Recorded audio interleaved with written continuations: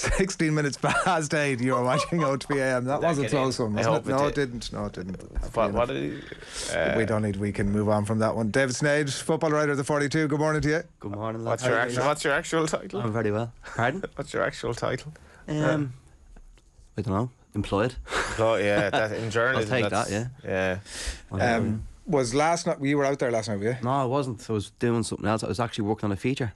Believe it or not. That's his new job. Something different. Watch the space. Yeah, but no, I watched the match. Yeah. Was last night evidence that Rovers should have gone for it a bit more? And I know obviously some of the bigger names weren't there, and it's the constant after every game we find ourselves talking about it. But like last night, they bank more money than they win for winning the League of Ireland season.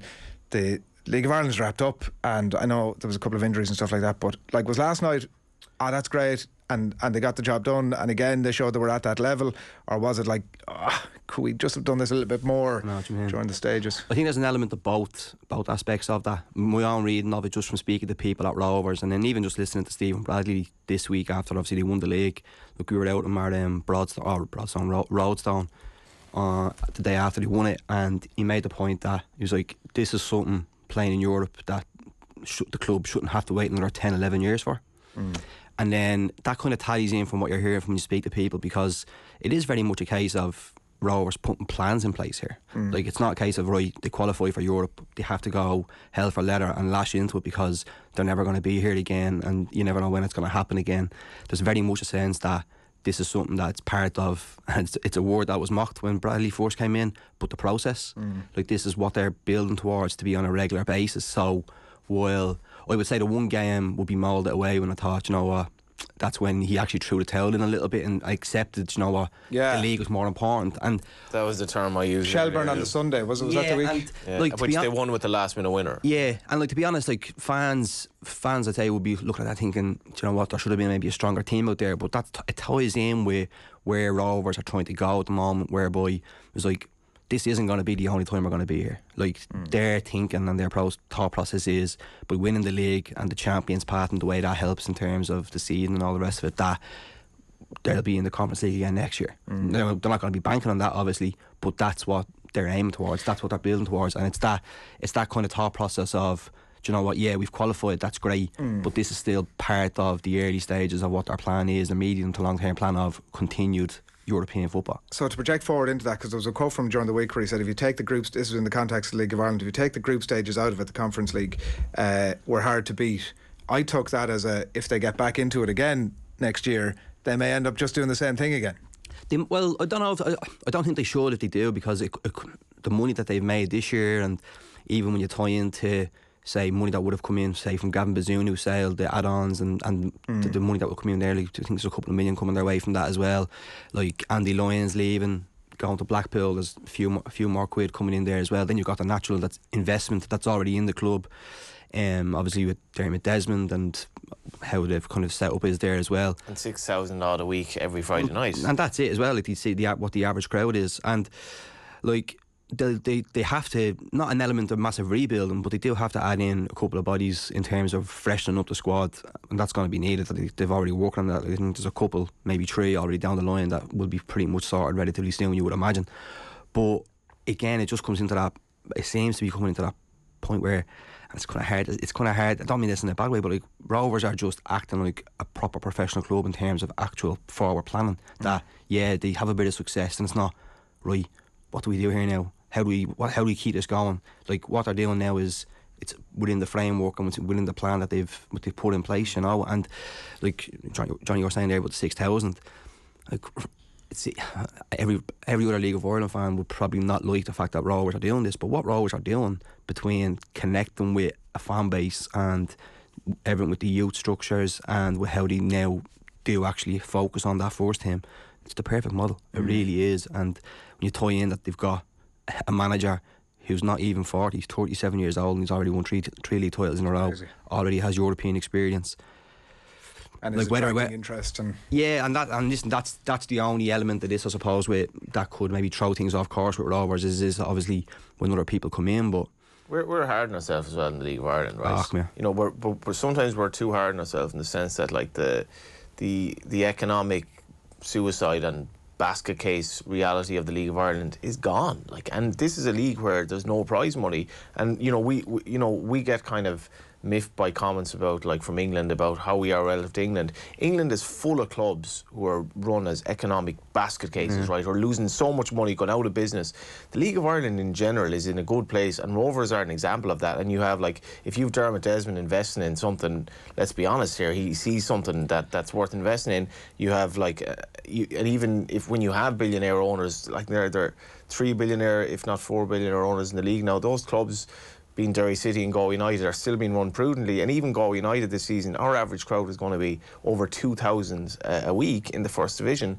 And these clubs are being run, like, sensibly, despite the fact that we've no prize money coming from above. And, like, you say that about being hard on ourselves, and you kind of get the sense, like, if you think of Stephen Bradley, I'm just mentioning this, I genuinely think that his kind of story is one of the great Irish football stories at the moment, in terms of, like, I remember doing a feature with him for 442 with him and Stephen McPhail a few years ago, and he told the story when he was coming through, and, like, he's spoken with this before, how he was, like, lauded as a young player, everyone wanted him, but, like, Alex Ferguson coming to his house in Tallaght and arriving, and he's out, like, he's late coming in because he's playing football on the street with his mates, whatever, and he goes for dinner in town with Alex Ferguson, and then he comes back and eventually he signs for Arsenal, and he's spoken about, obviously, the attack and everything that happened, but how he was able to rebuild his life after that, when you think about how it could have easily gone a completely different way. What if Rovers sacked him? But that's the other element to it. Like, he comes back and he comes back and plays in the league and all, and then, like, he retires early. He didn't have to. He retired because he just had fallen out with love of playing football. Really, he wasn't able to do what he wanted to do, and then just that. Like, he took over as a caretaker over his 31 years of age, when Rovers were a bit of a basket case. They really were. Like, they were short. It was short term. They were sacking managers. Like, there didn't seem to be any kind of full on plan, and he helped drive it at that age, and has now started delivering success. And, like, I genuinely think he just deserves a tremendous amount of respect for what he has done in that. And then when you throw in this year, the emotion behind everything, and he's spoken about his son and how he'd been diagnosed with leukemia, and, like, he was out talking about that to us on Tuesday, and, like, literally I was sitting beside him, like, tears in my eyes listening to him, because, like, you're thinking about what he's gone through and how he's describing stuff, and it's hard to genuinely hard to comprehend how he's got through this year. I have no idea how. And, well, I have. It's because of his family, and it's because of the staff he was talking about. And the players as well. Like, I think the players really, like, they were men, and, like, they were good people. They were like, we're going to do this for him, and we're going to rally around him. And, like, I think I have to laud the Rovers board when they lost 5-2 against Dundalk. If you canvassed 1,000 people across Ireland, they're like, Bradley should go, it's not working out. But you had the banner, didn't they? Remember, you had the banner at Tallaght, remember being at that match? The banner, it's time is up, whatever. They stuck with him, and I think he was a young manager, he was with young coaching staff, and from my experience of having dealt with them, I think they've learned on the job as well, as you would expect. And I think Rovers, like, they lost their riches from 2011. They basically squandered that, and they realise now that we're going to do this a little bit longer term. And they had Stephen Kenny, they had Pat Fenlon in, they had Trevor Crowley in. Brian Laws. Yeah, Brian Laws. And I was like, we need to give this man time. And I'm glad they did, because this was a story that never happened. All these titles, could be 4 in a row, would never happened if they sacked him. And most people probably would have said they should have. They stuck with him. You talk about the players, like, I just thought was the way he was describing the image of if Pico Lopez gave Josh Stephen Bradley's son his jersey after one of the games, and when because you went to Tallaght, Austria, you went to Talca Park during the match during the week, just because you didn't want to know what was going on between Derry and Sligo. But then, like, Josh is wearing, and he realised he's wearing a Pico Lopez's jersey, and he says there's like a night dress on him, and he's sleeping on it and sleeping in it. And that just kind of sums up the kind of sense that's actually at that club at the moment, you know. There's a lovely story line as well, that story that you wrote during the week with him from that piece, and it really encompasses everything you're talking about how he was at Talca Park and his wife rings him to give him the news, and how outspoken he's been with the playing group about Josh and about the condition, and that in itself was, it made me stop a second and go, wow, I was surprised that he would be as placed the story as central to what was going on as he has done. I suppose when you think about it, like, it just kind of plays into how his life has been in terms of some of the stuff that's happened to him, and by speaking about stuff that's obviously clearly worked for him, you know. And just that modern day, it's the modern day manager or coach where you connect with your players on 2 levels. Remember the whole thing of you don't want to get too close to your players, you don't want to be seen as their best mate, and obviously he's not all their best mate because he has to make tough decisions, but the fact he's able to keep that group of players seemingly very content with the amount of rotation that happens, it just shows you that he isn't they're not doing it just because there's success there. Like, it's clearly because they actually buy into what he's doing and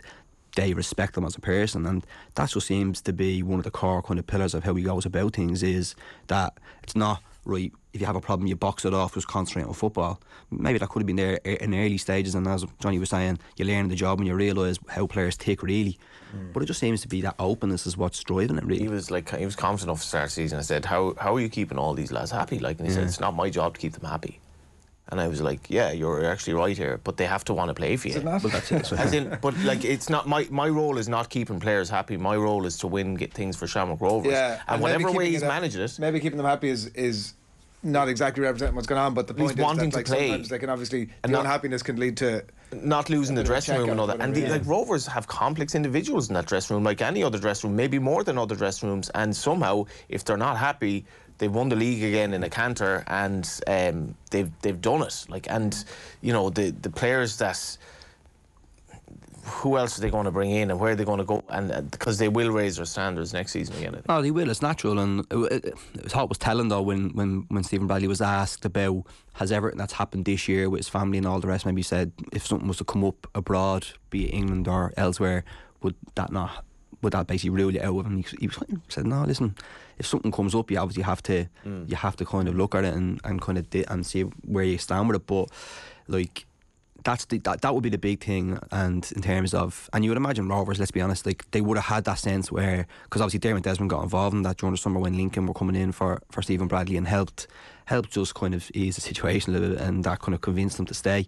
But you would think that's kind of giving them that little bit of a jolt to say, well, hold on, you need to have some kind of succession plan in place here in terms of having some people to come in, because it is very much a case that it's a kind of collaborative effort at Rovers as well. Obviously Bradley is the main man, but you've got Stephen McPhail there, who's the technical director, but he's on the bench for every game as well. It's not as if he's just maybe the boards man and is like separate to things. He will be very much intricate to how massively important. Yeah, and obviously Glenn Cronin as well. So it's that element. That's the element. Like any club that's successful, especially at the level where Rovers are at, where within the League of Ireland they're the main team at the moment. But in the food chain, the greater scheme of things, it would take a club to come in and get him, and it could have done. It's not as if this is the job of a lifetime where you can never turn it down, you know what I mean? Final thing on that is just I think the 6,000 odd that Rovers are getting Friday night, I think a lot of this is to do with the fact that it's very good football to watch. Like, it's actually entertaining, it's a nice stadium, it's good football to watch. And League of Ireland managers aren't going to England anymore. League of Ireland managers have to pit themselves against Stephen Bradley, Stephen O'Donnell, Damien Duff, Rory Higgins, Tim Clancy, John Russell, and all these other managers. And it's a league that has its own like micro kind of quality about it now, where this is our league and we have to better each other, and we're not really worried about England as much anymore. And I hope that's a good thing. It's mad as well. Colin Healy be coming up as a manager with Cork, and he's one of the older lads now. He's 42. You know what I mean? He has to sign a new contract. Like, so next season is going to be class. Like, it's going to be practically full time, and some of the personalities involved.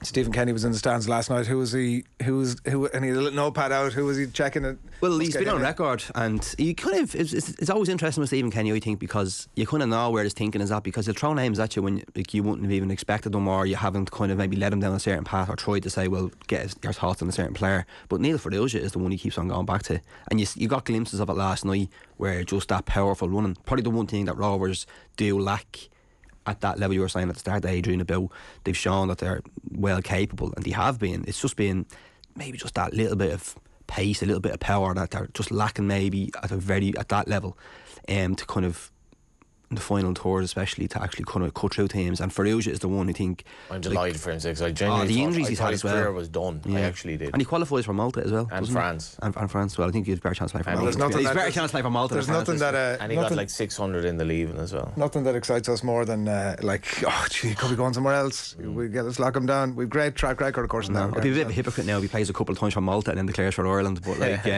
but I think he will be the one in terms of, and even that position, because he can play. You could play as that kind of maybe like left wing back. And the reason why I say Farrugia, and I'm more so because I actually asked Kenny this about Andy Lyons around the time he was going to Blackpool, because Andy Lyons obviously had a great kind of season with Rovers, and he actually said, no, Farrugia is the one. So he'd be one, I would say, that if especially with the friendlies coming up, maybe he could be in with a shout if he can stay fit, hopefully. Left wing back is still kind of up for grabs. Ronaldo's back. He's fully into the team ethic. Everything is turning up Millhouse. Is that right? I know. Well, the fans were singing Viva Ronaldo last night, weren't they? What's this celebration all about? I don't know. Is he kind of sleeping? He did it against Everton, yeah. didn't he? So is he kind of just that? Is he at peace at where his Sue is gone? Is it, yeah. He's at peace. Is that it? I don't think he's at peace at where his career is at. What it was the last week or so, it wouldn't have happened. But it's just pantomime stuff, really, isn't it? It's they feel like they're getting fixed though. Yeah, no, this is. But actually, and in fairness, I was actually doing a piece at the weekend for the 42 on this, because I just thought, remember when Keane was talking about this on Sunday with Sky, and it felt as if the world was falling in. He was like, it was as if, you know what, he just has to go now. When he said it against City, that this is going to be a problem, and clearly it has been, but it felt as if he's never going to play for United again. This is an outrage. Gary Neville is in throwing his usual stuff in, and then but by the Monday he's back training. Like he's all smiles at Ten Hag, training with the open training session before, then he starts and he scores. So in less than a week, Ten Hag has managed to actually just totally squash this. Masterstroke. Genuinely, I think. And listen, you're not in the dressing room. You don't know what even Ten Hag's thinking is, and some of the stuff that's being said. Isn't he? Ronaldo's done. Like, I mean, he's playing against Sheriff, so he's like, yeah, that's great. Yeah, you would imagine so. Like, he wanted to leave during the summer. United were happy for him to go, and the offers didn't come. Like, you know, and like the fact that the offers didn't come and they weren't able to get rid of him in good time to actually try and find any kind of replacement. Ten Hag has just shown what most top managers would be, where you have that sense of this is what you want to do, but then an element of pragmatism has to come into it, where how you deal with the situation. That's what he's been doing, and I just thought it was gas when Keane threw Paul Scholes under the bus when he brought up about quietly going about his day, and suddenly but then the reason why, and there's this book. Have you read the new book about the 99 treble season that Matt Dickinson has done? Yeah. And I just thought it was good timing, because Paul Fennessy with the 42 had done an interview with Dickinson about it, and he was saying how for Keane, like, this whole thing of, you know, the great team spirit, it's not as if we're all like a brotherhood here where it's just about what you want to win on the pitch.